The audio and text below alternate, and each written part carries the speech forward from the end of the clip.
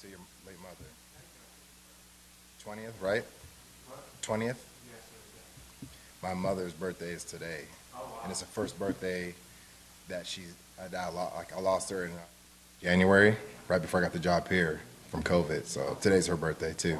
So yeah, it wouldn't be here obviously if it wasn't. Yeah, no, shit, man, I'm sorry. Oh, I appreciate it. I mean, it's blessed to have a mother, so that's awesome.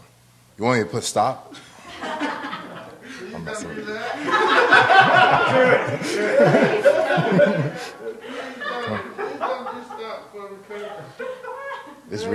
It's actually saying.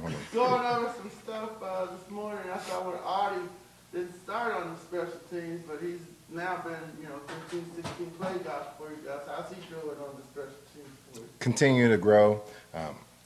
He's an integral part to our team when it comes to defense or special teams, and having the ability to have his lane size and speed on the field helps us with matchups in the return game and coverage game. So he's continuing to grow. Really appreciate how his effort at practice and games and how detailed he is in the meeting room.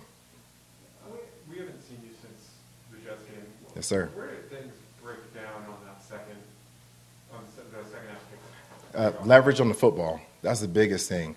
Leverage on the football, and then guys getting off blocks. It's our responsibility to keep leverage on the football. Before the ball's kicked, there's 5 guys on each side of the football. Ideally, that's how you want to finish on the football, whether it's a defensive play, like for Coach P's, or even on special teams, a coverage play. You want to try to get 5 guys on each side of the ball. Most times when big returns happen, you have like 2 guys on one side of the ball and 9 or 8 guys on the other side. So we had lost leverage from our right side of our kickoff coverage. Guys weren't getting over the top, getting to the feet of the returner, and then we had a guy spin out of his block, lost vision on the returner, and then we had somebody lose leverage on the returner, last case situation. Great effort by Darren Hall to come from the backside to give our defense a chance, but we have to be better when it comes to that. So the basic details, the basic fundamentals that we have on our kickoff coverage, we got to continue to grow and get better, and we get better with reps. It looks like they're going to Waddle on the return game in Miami. They had Grant earlier. What challenges Waddle present for your return game? D-Led, Waddle coming out, dynamic dual returner.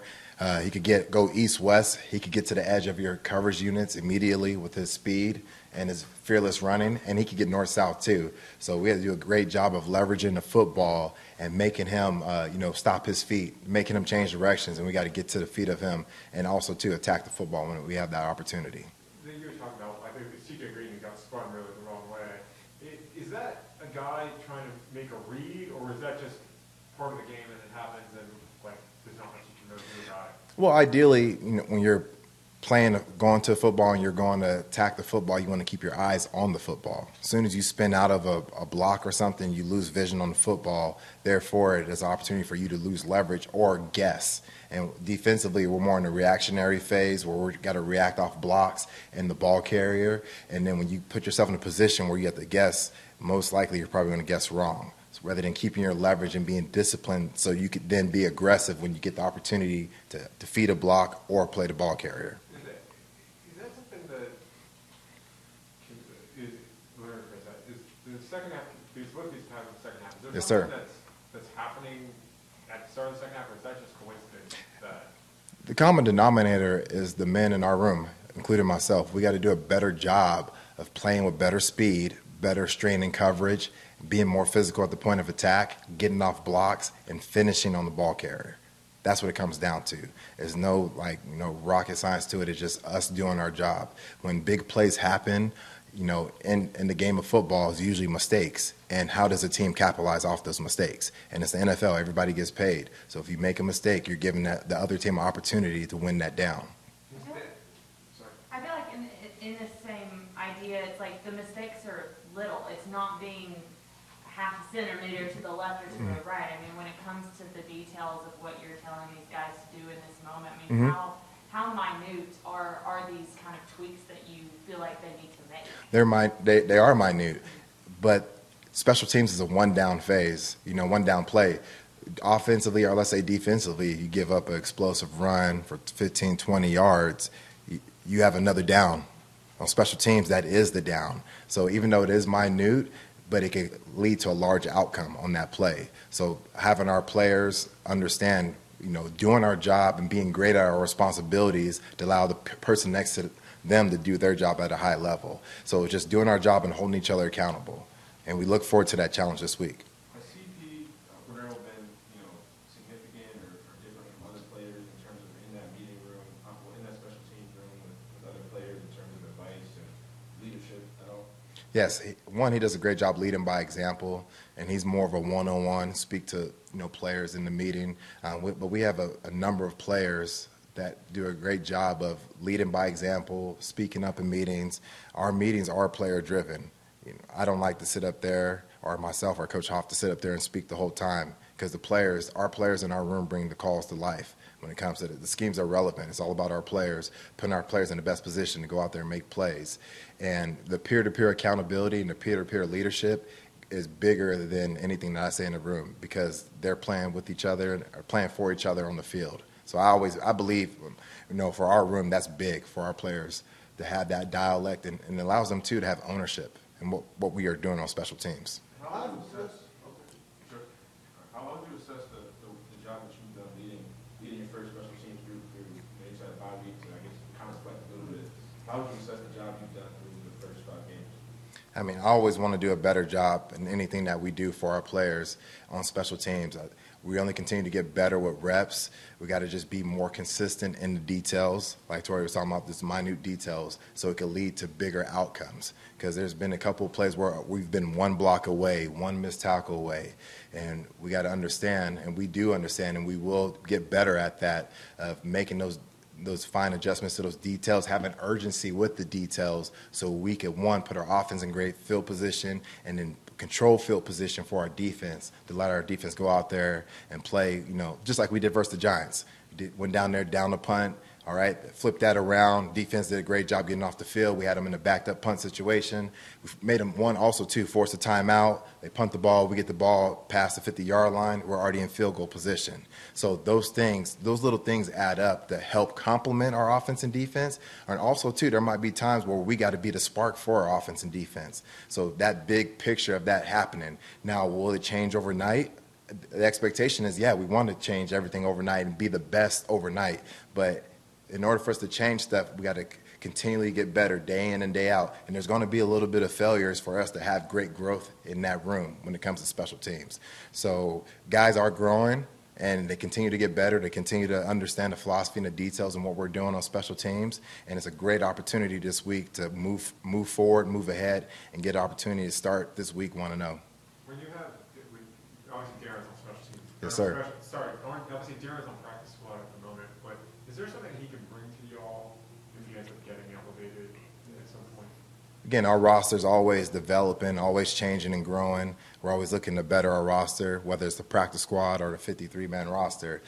Guys that we bring in, at any given time, if guys are on practice squad, they're always one play away, one injury away, one COVID test away from being activated.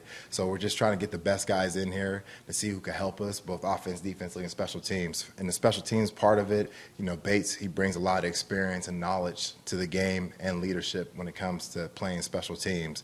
And he's played for a lot of different coaches, played for a lot of good special teams coaches too as well. So, he off the field and on the field, he brings, great energy, juice, physicality, experience, football savvy, football awareness. So those things he brings to the table. So, but again, every day we're looking to better our roster when it comes to that. Have you had experience with him before? Because obviously between you and him, I feel like you probably cover at least half the team. Oh, man. That's funny. I will say I've coached against him numerous times. My first year in the league, I was with the Chargers, and I coached against him 2 times a season when he was with the Raiders. And then on, he went to go play for the Titans. I've always admired him from a distance, watching how he plays the game, how physical he is, and how he plays with great effort. I truly believe great plays are made from great effort, on the field, offense, defense, or special teams. And seeing anybody that plays with great effort and they try to finish to the echo of the whistle, those are guys that you admire, especially on special teams phases. I just wanted to make sure I had the punch right. Last week he had a missed hit on the first one. The second one, that's a flopper that you all were forcing a fair catch on. Yes, sir. Right, okay. So how's Dustin hitting the ball as you all have won into this game? You know, Dustin's been doing a great job this week. You know, on Monday and Wednesday, he had opportunities to get out there, get back on the field. Look forward to him punting at a high level this weekend when we go and play our game. You know, yeah, there's a missed hit on that first punt, but it's all about coming back and being able to get us in a plus 50 situation to get us down the punt down there around the 10-yard line to give our defense a chance. For that offense, whoever we're going against that week was the Jets, that forced them to go 90 yards rather than hitting a touchback in 80 yards, 10-yard difference. So he continuing to get better reps. He's been doing a great job in the room, meeting rooms, working on his technique, getting back in the swing of things. And yesterday he had a great workout. When we were talking to Arthur yesterday, we were asking him about Richie Grant and, you know, more significant playing time on defense, and he was like, you know, the conversations about why he's not getting in on defense versus why he is, et cetera, but people are overlooking what he's doing on special teams. And from your perspective, what are we overlooking that he is contributing there? I know it's just his athletic ability and his versatility and his competitiveness that he brings to the game. You know, special teams, there's individuals that could get overlooked because it's 22 guys covering a lot of ground on one particular play. And for watching him and his impact that he has when he's on the field, and then when there's times when he's not on the field, the impact that he has when he's not out there, you know, and when we're missing him, is drastic. And he's been doing a good job of continuing to get better. You know, evaluated him coming out of college. You know, physical player, plays a great effort, athletic, highly competitive. He does a great job in those things. And, you know, sometimes people look at playmakers are just the guys that have the ball or just making tackles. They don't talk about the guys that are making those significant blocks on punt protection or on kickoff return or on punt return, those things. And when we talk about the return game, it's not just one playmaker with the ball in his hands. We have 10 other guys that are playmakers out there, because it takes a real selfless person to go out there and make that block for a person that's carrying the football. And that guy's carrying the ball, he's carrying the fate of our organization. So being able to, Richie going out there and making those blocks and, you know, contributing in that aspect in 5 phases on special teams, if you include field goal block, he's been great, and he gives great effort every single time. And that's what we appreciate with him in that room. Is there a moment specifically that you look back over the first 5 games where you're like, I liked what I saw there? Like, if I were to go pull up one of the games, is there one specific moment that it's like, that was an overlooked moment that he made the block necessary to do that?